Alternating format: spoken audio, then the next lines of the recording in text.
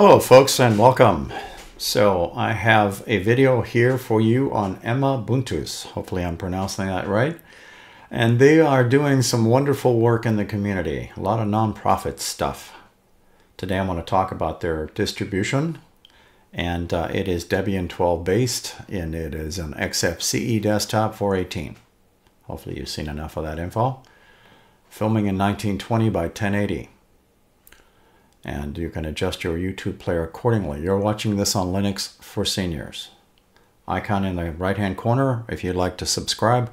If you don't see that icon, go find me on YouTube. Linux is for any age, but the name of the channel is Linux for Seniors. And I'll also have a shortcut for you to look for some extra mouse cursors and icon sets, because I'm going to be talking about that along with a tool to convert images for wallpaper. To do stuff like that. If you know what the original looks like, this is like glass tile. Show you some different perspective because I have 3 of these. And I'll be showing the tool to use. It already comes installed with Emmabuntüs. So, again, filming in 1920 by 1080. So, our user for today is Bob. It's just a made-up name. And the particular icon set that I'm using today is called Futura. And I'll give you some different perspectives, starting at the top. And you'll also see this icon change. It'll have a Viking helmet on it. And I'll give you the perspective of small to large. So basically, to a lot of folks, they probably are going, well, it's too bright colored for me. It's not my thing and whatever else. You know what? Everybody's different. All I'm doing is showing you some things you can do with your desktop that add some color to an Xfce desktop. Lots of different options for you. Okay, so another one would be candy. Again, this could be too colorful for some, and for others, not so much. All right, just some different perspectives on icon sets. I'll switch back to Futura.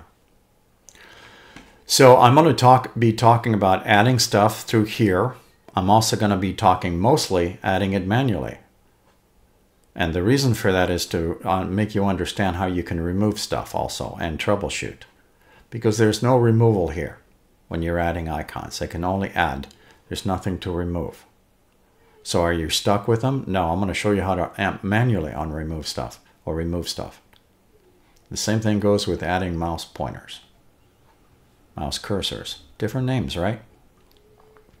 This one here is the only one that is installed in a single location. The rest of these are installed in the system USR share icons folder. That's normally where developers install their mouse cursors for most Linux distros. This one here is in Bob's home folder though. So might as well talk about Bob now. And that would be viewing by show hidden files, which is Control-H. So I right-clicked, or Bob right-clicked and created a folder called period icons. I usually refer it to dot icons. Period icons, dot icons. Mouse pointers, mouse cursors, different names for things. This was called Empty Butterfly Yellow VR5 is what the name of this cursor is. It's a see-through mouse pointer. The candy icons I just showed you. Futura is what I'm currently using. And then I added these other ones that I showed you earlier.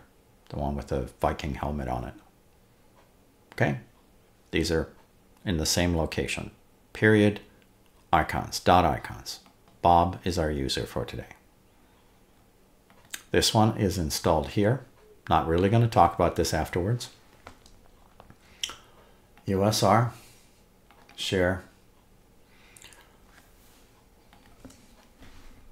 icons. Right-click, properties, permissions. You have to have root permissions to add and remove anything out of this folder. Okay. Maya Orange is this one. That's where that's located. So now let's go back to Bob and let's talk about what you can add rather easily. You can create your own period icons folder, dot icons folder. And then you can throw your mouse cursors, mouse pointers, and icon sets in here. Okay, very simple to do. You can use this tool here to add things, or you can do it manually. When you're using this tool and you go into this period icons folder and you see scattered files, something went wrong. Okay, that's why I normally install everything manually. I have a 99% success rate, and more importantly, there's no removal tool here in the appearance section.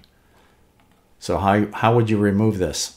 Well, you would use your file manager for that. So if you don't like the Futura set, you hit the delete key on your keyboard, it ends up in your trash, and then you can uninstall it if you like. I normally don't like to delete things I'm currently using, but I'm going to do it anyways. You noticed it just switched icon themes immediately because they didn't like what I just did. Well, I'm going to do a restore. And then I'm going to go back up one.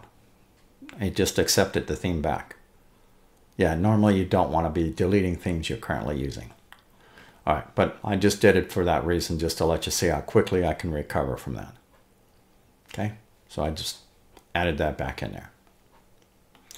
So if you see scattered files in here after you use this statement here, then go fix that. Normally you can do this manually. So I'm going to be showing you this website in a minute.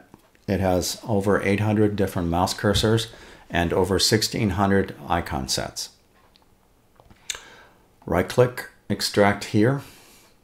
Right-click, extract here. I'm going to do this in bulk. This is an icon set, and that's a mouse cursor. So let me show you what's currently in there. All right, this is the only one that's manually installed. Okay, so what I'm going to do here is I'm going to highlight both of these, right-click and cut them, and toss them into period icons or dot icons. Okay, I'm going to have to refresh the screen by backing out and backing in, and you'll see the extra mouse cursor now called Oreo Red Cursor. That's this one right there. It's simple as that. If I don't like the red Oreo, I hit the delete key. When I back out of the screen and go back in there, it is gone. It's that quick. If I change my mind, that's the beauty of using your file manager. You can do a restore. And now red Oreo is back online. So far, so good? Okay. So, website.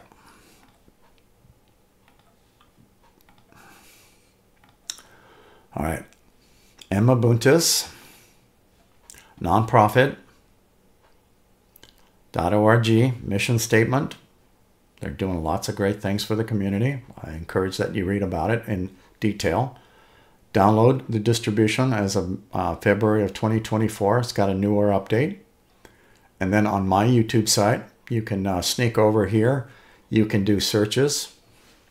I'm going to be showing you a little bit later how to use a little bit of GIMP for your wallpaper. But there's basic usage for GIMP here for making rounded icons, for instance. Here's my mission statement. Videos are also for any user of Linux, regardless of a particular age. All right. I got 2 sites for icon sets and mouse themes. I'll use the xfce-look.org. gnome-look.org also has the same databases. So 839 mouse cursors or mouse pointers. There's also a search feature. It's hard to actually see it, but it's right here if you're looking for a specific name. Okay.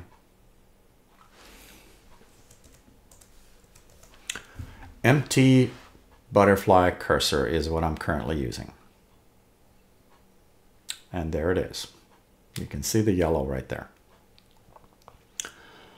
Full icon themes. I have candy icons. Single file. You may not like the theme, but you can always download things, test them yourself, and delete them. tar, tape archive.exe, compressed in other words. Lots of options. All right, they end up in your download folder.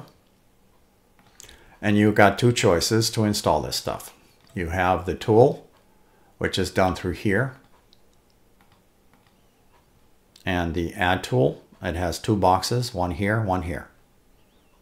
If they don't successfully install, then do it manually. If you download several themes at the same time, my suggestion is to do it manually. It'll install faster. Just uncompress them real quick. And you know where to throw them. They need to go into your period icons folder if they're cursor sets or icon sets. Very simple. One more time on the folder itself, you don't want scattered files. You want everything in a nice, neat container. They need to be in a folder or directory. You don't want scattered files in here. It's sometimes hard to tell what these are. You can't tell if that's a mouse cursor or an icon set. This happens to be an icon set. All right, it actually says multicolored icon theme right across the comment box in the index theme.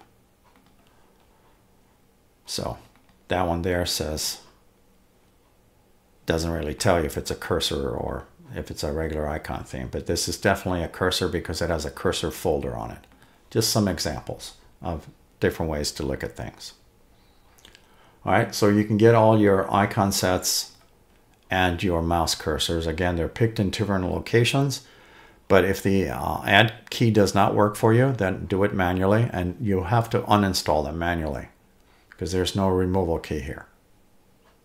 Same thing goes with your mouse themes. Mouse theme, mouse themes. Theme themes. It's just the way they term them up here. All right, so, and let's now talk about wallpapers for a second. I'm going to turn off hidden, Control H. I've got 3 examples for you, and you may have seen me use this wallpaper if you're a subscriber. That's what it normally looks like. This came from wallpaperswide.com. It's just a dude looking in his computer. All right, so let me go back to pictures, and I'll pick this middle one. This is the same, except it has a canvas on it. It looks like a painting with canvas on it. You can still actually make out the wallpaperswide.com at the bottom. And the last one, it looks like tile glass. Little bits and pieces, and it actually looks 3D on my screen. It gives it that illusion of 3D. You can do this to any photograph or any wallpaper. What tool am I using? It comes already installed. GNU Image Manipulation Program. There's lots of tools that come installed on this distribution, and that's one of them. You can apply just about any filter you want. Lots of different experiments in here. Okay, lots of different ways to well, manipulate your backgrounds, your pictures. So bring in those photos of the grandkids, the kids, the pets, the friends, and do some artistic work to it. Then when you get done, hit the File and Export. Do not hit Save or Save As. My recommendation is to use Export into a PNG and JPEG. That way you can save your filters properly. Export as either PNG or JPEG. It's just done by the file name up here. So you can term that as PNG also. Don't forget to change the name if you're working with a current image. You don't want to have to overwrite the image. So there's lots of things you can play with. And that is, again, GIMP, like Photoshop. And if you're wanting to know how to take a standard photo of something and turn it into an icon, take a look at my video on my YouTube site. All of my stuff is keyword searchable. So go onto my YouTube site, click the center section in here with that magnifying glass and type in GIMP. You'll find that video immediately. It's right here. Yes, it's made for a different distribution, but this will it's just discussing how to use GIMP, a GNU Image Manipulation Program. Okay? Thank you for watching.